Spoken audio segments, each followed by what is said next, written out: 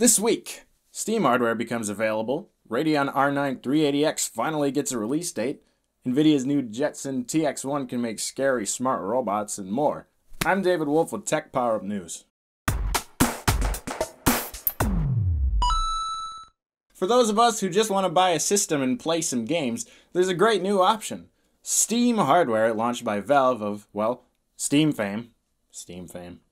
These nifty little boxes are manufactured by, at the time of this video, a handful of companies, including Alienware, Zotac, and Cyber. The Cyber looks like it's ready to chew on your face. A couple of the manufacturers offer different tiers of oomph. Cyber offering $499, $729, and $1,419 American dollar offerings. Naturally, the pricier ones are faster, offering up to a Core i7 4790K, 16 GB of RAM, and a GTX 980, all running Steam OS. Alienware has two options, although one is not really Steam hardware, but a similar solution.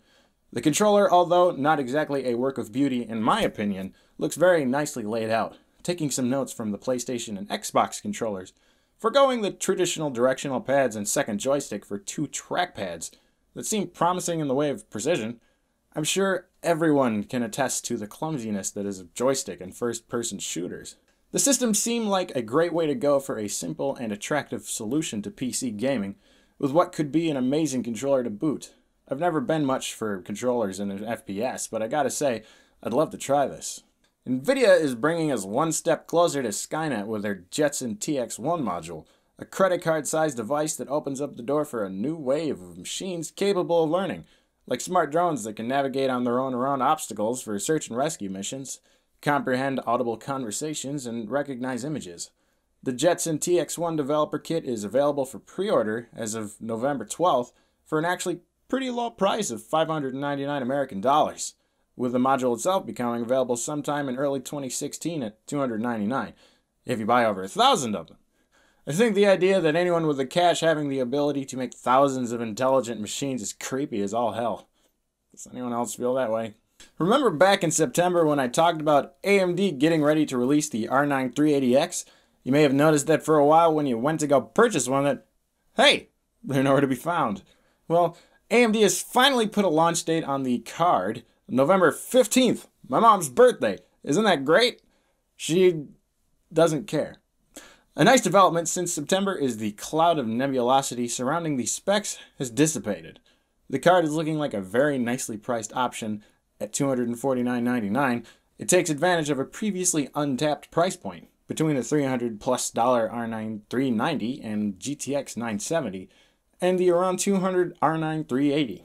So if the GTX 960 and R9 380 are just too affordable for you, grab yourself a 380X. With Microsoft's first major update to Windows 10, the company set out to make major improvements to its performance. Redmond is claiming that now the OS will have 30% shorter startup time than Windows 7. Kinda wonder why they don't compare it to 8.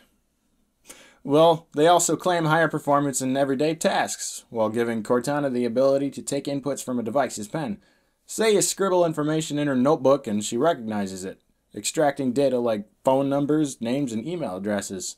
Then you can write little quips in her diary and she'll send you love letters, and it gets really creepy because she's a robot. That's all the news I have for this week, but there's more every week, so stick around. Also, make sure to check out our website and you'll find lots of great articles on stuff I talked about today and other stuff, like the Asus Republic of Gamers 8 Extreme Assembly motherboard and GTX 980 Ti Matrix. Sharkoon introduces their new BW9000 series mid-tower chassis. Thermalright launches Le Grande Macho CPU cooler, and more. I understand that with just a few minutes of news you won't get all the info you need, or you might have a question. Why don't you head on over to our forums and ask us that question? There's plenty of people around to help you out. Did you watch this video and think, hey, I wanted game news? Have I got the channel for you? Check out our sister channel Next Power Up. They've got awesome game reviews and weekly gaming news. Clicky clicky.